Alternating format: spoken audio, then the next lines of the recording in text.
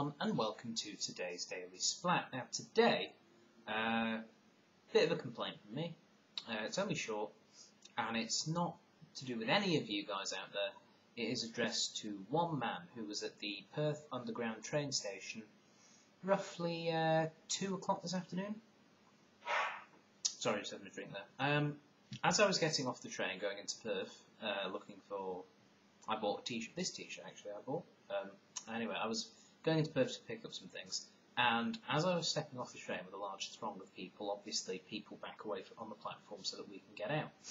And as I'm getting out, yeah, we're all walking past, and we noticed this one man, sort of, in Australia we refer to them as bogans. They're sort of lower sort of class, I suppose. I mean, if you say there's a class system, they would be sort of like lower class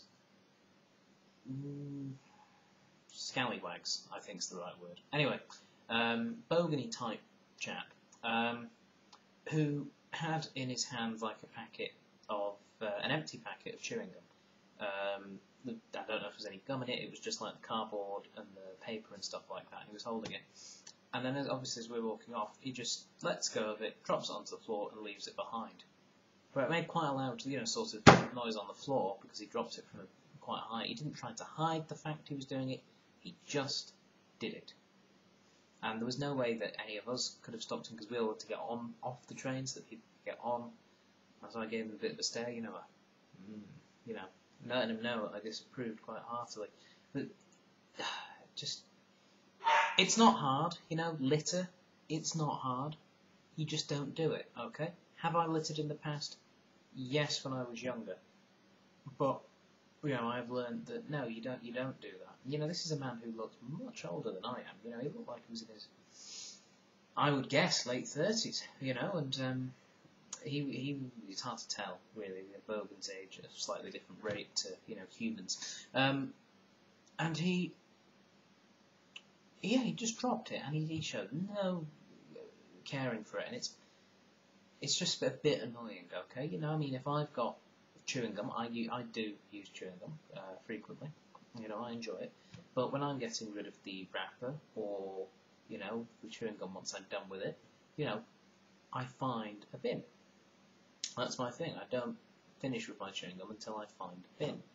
And the thing is, sometimes, yes, it is a little hard to find a bin. You've just got to keep looking and try to find it. This man was in a public train station where there are bins. It's not that hard. There's one about 10 metres over there, literally, and I'm imagining, you've been standing on the platform. If not, the train's not going anywhere. There's about 300 people trying to get on. You can wait. You can just go over, put the wrapper in the bin, and such. Yes, I'm a bit annoyed with that man, whoever you are.